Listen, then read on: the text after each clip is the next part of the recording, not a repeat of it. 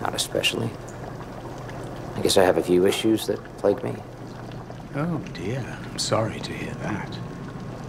You see, I think there comes a time when a man has to ask himself whether he wants a life of happiness or a life of meaning. I'd like to have both. Can't be done. Two very different paths. I mean, to be truly happy, a man must live absolutely in the present. I mean, with no thought of what's gone before and no thought of what lies ahead.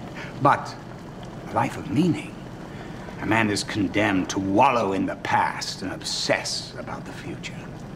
And my guess is that you've done quite a bit of obsessing about yours this last few days.